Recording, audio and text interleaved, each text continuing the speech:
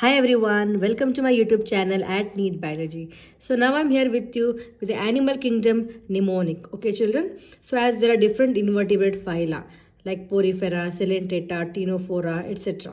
And all phylums have examples, different animals. Okay, so it's very difficult to remember the examples of different phyla, right?